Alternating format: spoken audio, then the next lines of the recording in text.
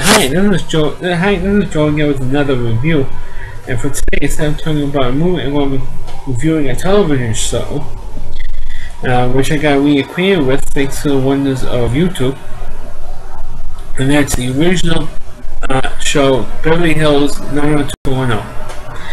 I am not going to be discussing the god-awful reboot show that aired on the CW network. And I refuse to talk about it because that show is so terrible. It was a god-awful show, and I don't know why in the hell that show lasted for 5 years. So like I said, I'm going to be discussing the original show, which aired on Fox, and it became a tremendous hit. And then it lasted for 10 years. It's the first really successful drama show that Fox had developed. Because previously, the two big hits that Fox had already about that time were Murder with Children and The Simpsons. So, they only had two hits on their hands by the time 90210 started, but they had trouble with the ratings. I mean, other than The Simpsons, a lot of the shows were bombing out, and 90210 was no exception. Now, those of you who never saw the original show, you can't see the episodes on YouTube. So I suggest you go on YouTube and see the show because it's terrific. I don't have very few complaints about this show. Whatever complaints I do have, I am going to get to it. Well, the premise of the show was to start off with the Walsh family, who moved from Minnesota, Minneapolis actually, and they moved to Beverly Hills. So the first few episodes of the first season is mostly like a cultural clash between the ritzy crowd in Beverly Hills plus the middle class morals family from Minnesota. And the family from Minnesota is named the Walsh family, and the two parents' name was Jim and Cindy, and the two kids who were supposed to be twins, Brandon and Brenda Walsh. Of course, Brandon was played by Jason Priestley, and Brenda was played by Shannon Doherty. And this was the first television show since she did Our House. And I got into watching 90210, not right away, more than halfway through the first season, and watched it, and I found out that Shannon Doherty was in it, and I happened to have a crush on Shannon. So Shannon, if you're watching this thing, instead of a crush on all these years later, because she was on Our House. So I figured, hey, Shannon Doherty from Our House is in this show. So that's how I got hooked into it. And I thought it was a good show. I mean, they did have some good topics in the first season. But the problem was it was low ratings, and the reason how the show took off was because in the summer of 1991, they decided to have a novel idea, and that's to air. Excuse me, my stupid sciences. They came up with a novel idea, and that was in the summer after the first season was completed.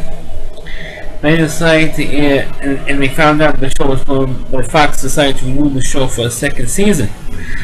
And knowing that they knew it, they gave them permission to air make new shows for the summer run. Because usually before that time, usually during the summer, they usually show all the networks, really, not just Fox. Most of the networks show reruns of the shows that they had during the season. Except for maybe occasionally they may have like a baseball game on during the week, maybe, or a nationally broadcasted game. Most of the time, it's reruns of the shows that aired during the 1990-91 season. But during the summer of '91, they decided to get new shows or summer shows. Brandon, we get to he's pretty working at the Beverly Hills Beach Club, and you see some of the girls who star in the show in bikinis. Hey, there's no titillation thing going on, and people got hurt during the summer episodes. And of course, when the second season regularly started in September, then the show really took off, and it was a hit for 10 years, from 1990 to 2000. And of course, the girls were crazy about the guys who were on the show. Of course, like I said, Jason Priestley was on was Ian Ziering, played Steve Sanders. You had Luke Perry, who was the stud. It was like James Dean almost on the show. Played Dylan McKay. Then of course you had the guy who played David Silver. For a moment, forgot his name for a moment. But for the girls, you also, like I said, you had Shannon Doherty. You had Ginny played Kelly. I forgot her last name. Or Jenny Goth played Kelly. You had Gabrielle Gutierrez played Andrea, who played the beautiful Brainy girl on the show.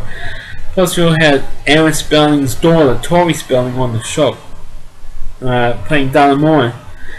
And of course, you had, two parents. You had Carol Potter played Sidney Walsh. You had James Echo played the father, Jim Walsh. And of course, the kids throughout the show, you of course eventually met the parents. Not all the parents in every case, because most of the kids, like a lot of the fathers were not, or the other kids were not on the show. At least maybe 1 or 2 episodes of that, in most of the cases. And especially for David Silver's mother, they never met her through the whole series. What made the show so good was that it dealt with real issues, real stuff the kids dealt with, and what you can make almost not exactly the same argument with the reboot show. With the reboot show, it didn't work. On 90210, for some reason, this stuff worked. And one thing that kind of really bothered me about the show is that all the 8 kids was the fact that they all got, at one point or another, almost most of them, not all of them, got addicted to drugs. The only ones who didn't get addicted to anything was Brandon, where he had a couple of nights where he drank like crazy, and like 2 or 3 nights on the show, but never got beyond that being a drug addict. Brenda, she never was addicted to anything, and you had Andrea, who never got addicted to anything either. So those were the only 3. The other 5 got addicted to drugs and booze and and everything else on that show. Well, the 2 parents, they didn't get into any drug problems, or the Walsh parents, they didn't get into any problems with drugs. But as the series went on, like I said, it got damn good shows. I think the second season, the third season as well. The second season, I think, had one of the better storylines, because one of the original cast members, Douglas Emerson, his character was killed off pretty early on in the second season, because he was in the original season. As a matter of fact, he was billed in the opening credits. But when the second season started, he was not billed anymore. He was like a part-timer at that point. And for some reason, they decided to eliminate one of the characters. And they killed his character off, who was supposed to be a best friend of David Silver's character, but he dumped him because he was still kind of geeky and dorky character. And David Silver was, over the summer, all of a sudden became a popular guy. And like almost overnight, he became popular because his father was dating the mother of Kelly Taylor, so who was one of the most popular girls, and eventually became stepbrother and stepsister by the 3rd season. But because of that, he became a popular guy, and this guy was still in the same spot. People treated him like crap. And the first regular episode, or the back to school episode for the second season, David found out that Scott is now all of a sudden obsessed with guns. So you know where this was going to go down. After the Halloween episode, or the Token Halloween show of 90210 in the second season, the very next episode, it was when David's friend Scott accidentally shot himself. He found a gun in his father's desk, so was twirling it around, like wired up, as I quoted from the show, and he accidentally shot himself and died. And of course, actually, they wanted to have this whole thing with him being immortalized in the school paper. And David went on this rant. It doesn't matter what you write in the paper. It doesn't matter what you say when somebody dies away. It's how you treat him. And he was treated like a piece of garbage because he wasn't cool. He wasn't cool enough for anybody. So that was a powerful episode. And then you had before the third season, which became the senior year in high school. When the season started, they were like sophomores. And the funny thing is that most of the cast, or at least half the cast, were over 20. Because Dylan McKay was over 20, Will Perry was over 20, Jason Priestley was over 20 years old, Ian Ziering was about like 20, between 25 and 30 when the show first started. Anya Zuckerman, or Gabriel Cortez, was already 30 already when the show started. But the rest of the cast was like either 17, 18, or 19. And I think Shannon Doherty was about 19 when the show started. So it was kind of ridiculous that most of the cast were like overaged. So by the third season, that's when they had the whole graduation thing, and the week before or 2 weeks before the graduation episode, they had a storyline where they had the prom and trying to cut down on drinking. And if anybody's caught drinking in the prom, they're going to be suspended and not be able to graduate. You have to go to summer school and then graduate in summer school. So one of the cast members, Donna, got drunk because she was planning to have sex with David at the prom, on the night of the senior prom, and she got caught being drunk and she got suspended. And her parents were finding it, and they thought it was ridiculous because this was a girl who had a clean record, and she got caught. And so all of a sudden, those are the rules and everything else. And when they found out, they were planning to catch the students who were, bad students, the catch her, and they didn't catch her bad student, they catch her a good one. So what the senior class did was they got up and walked down the finals, and they had this big protest over it, and they all saying down the graduates and all that type of thing. And of course they eventually fought and they won. So Don got to graduate with the whole class, which the whole final episode was like a 2-hour episode, the graduation show. And they had one thing they did like is that they showed a lot of flashbacks of stuff that happened during the first 3 years of the show. And the way the show ended, or the graduation episode ended, it looked like that was going to be the end of the series. But meanwhile, it got renewed for a fourth season when they did college episodes. But by the time the fourth season ended, Shannon Doherty was pretty much kicked off the show because she was a pain in the butt. Nobody liked her. She didn't get along with anybody really. So she got into a fight with Aaron Spelling, who was like I said earlier, the father of Tori Spelling, played Donna. So she left in the fourth season, and that, to me, that's when the show started going down. It did some good episodes in the fifth and even in the sixth season. But after the sixth season, that's when the show started to die down, and the show lasted, amazingly, to me, lasted 10 years. I think it lasted like at least 2 years longer than it should have. Because eventually, by the end of the series, the family that was focused on, the beginning, the Walsh family, they all eventually left by the end of the series. So because when that happened, that's when the show should have ended.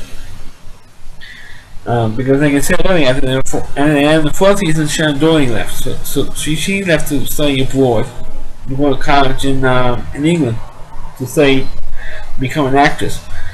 So she left, and then eventually, I think by the end of the 7th or maybe 8th season, around there, the parents left. They go, oh, we don't need the parents anymore. So the parents left. The ones who played Jim and Cindy Walsh, they left. And then eventually, by this next season, or by the 8th or 9th season, Brandon left the show. Jason Priestley left. And none of these actors ever came back on the show. On the original one. The only one who did came back on the show was Luke Perry. After 2 years, he came back on the show and he stayed on to the end. But nobody else. Shannon Doherty never came back. And Gabrielle Cortez, who played Andrea, she left, but she came back for the final episode. And the one she came, but to replace Shannon Doherty, Tiffany Amber Thiessen from Saved by the Bell played Shannon Doherty on the show, and she did a fine job. And then eventually she left. The one who replaced Shannon Doherty left and she also came back for the final episode as well. So you have that. But the final episode of the series was when Donna and David got married. There was a final episode, but there's one thing I want to touch on, and I think there's still some time left to discuss the thing that there was a controversy during the first season. One of the early episodes of the first season of the show was when Brandon's old girlfriend, her name was Cheryl, came from Minnesota to visit him in Beverly Hills. The first night that she slept there in the Wolf's house, she slept with Brandon, and it was the episode where Brandon lost his virginity. And they had a I'm not saying these are too long of a love story or a love scene. It was just, not TV long enough of a love scene between Brandon and his old girlfriend. And towards the end of the first season, they had an episode where Brenda had sex, lost her virginity to Dylan, the Dylan McKay character. And what happened was they had like a spring dance in this hotel. So that's when Brenda and Dylan decided, oh, let's rent a hotel room and we can have sex. And they're ready to have sex for the first time with you. Let's rent that hotel room. So they go to the hotel room. Only saw them was them taking off their clothes in the hotel room. The door closes and that's it. You never saw them having a love scene or them in bed together afterwards. You didn't see that. Only saw them was on the dance floor after they did the deed. So a lot of people were complaining over the fact that they had this long love scene with Brandon and not Brenda. So there's a controversy there. And another thing that also became kind of like not only a controversy but kind of like a joke was that Donna, played by Tori Spelling, like I said earlier, the daughter of Aaron Spelling, was the last one of the major characters of the show that lost the virginity of the show. When in real life, she was actually a slut. In real life, she was fooling around everybody until when she settled down and got married. And was punching out kids like every 9 months would punch out another kid. But that's a whole other story. But on the show, she was the last one to lose her virginity on the show. By the even by the end of the first season, just about everybody on the show had sex at least once with at least one partner, except for Donna, and it became a joke. The reason why Gabriel Pateras' character and Donna's character was the last two to lose the virginity of the major characters, because Gabriel Pateras in real life was married at the time, and she still is, as far as I know, still married today, but she ended up getting pregnant by her husband. So with the first trial, so they're saying to write her pregnancy into the storyline, which they could have avoided it, but they're saying to write it into the storyline, and so that's why they decided to have her carry lose virginity at that point. When she announced that she was pregnant to the producers of the show, said, "Look, I'm pregnant. I have a baby, my husband." So they decided to told them whether or not to write this in or not. They decided to write it in, and she agreed, and that's how they got away with that stuff. But with Donna, she felt like guilty losing her virginity, whether a good Christian or Catholic, whoever her religion was on the show, and so she felt guilty, and she eventually did give in. Finally had sex with David, and David had lost his virginity first because he got so disgusted over the fact that he couldn't have sex with Donna. He got so disgusted over the whole thing. So he had sex with somebody else. He didn't wait for her. And then she finally gave in and had a whole big scene after they graduated from college episode in the end of the 7th season. But that became a joke after a while. But like I said, then after the series ended in 2000, like 7 or 8 years later, they decided to put on a reboot show on CW Network. And even though they did bring back all the original characters from 90210, they brought back Donna, they brought back Kelly for a while, they brought back Ava Shannon Doherty came back Plus, occasionally you had Joe E. Taylor who played Nat, and the Peach Pit on for like 2 or 3 episodes. But I like to see. I love the fact that they brought these characters back. And I love the fact more that they brought Shannon Doherty back to end her little storyline in the Beverly Hills universe. But I thought that show was so, and then eventually they stopped doing that, and they focused on the new characters. And the only difference between the new show and the reboot is that on the original show they had characters they actually cared about. On the reboot, I hated all the characters. They all stunk. They all were terrible. They all were lousy actors. The women who they hired to play the characters were beautiful girls. I'm not saying they're not women, but that's because they were hot and good looking on television. Does not mean they were good actors. It was a god awful, terrible television show. It was. And I'm still dumbfounded to this day why that show lasted 5 years. No way in hell should that show, in any sense of imagination, last for 5 years. In case the original show, I think it lasts like at least 2 years longer than it should have. Possibly even 3 years longer. But I still recommend people watch the show. Like I said earlier, you can catch most of not all on YouTube. I suggest any of you out there to go on to YouTube, look for the show, watch it, and those of you who didn't grow up with that show like I did could watch the show and see how good it is and compare that to the reboot. It's like comparing the New York Yankees to the Bad News Bears. I mean, in terms of how bad the reboot is. So that's my review of Beverly Hills 90210. Please click on please click on the video. Please feel free to comment on. Please subscribe to my channel, and please forward this video onto your Facebook pages. Thanks for watching. I'll catch you next time, and please check out my other videos as well. Catch you next time.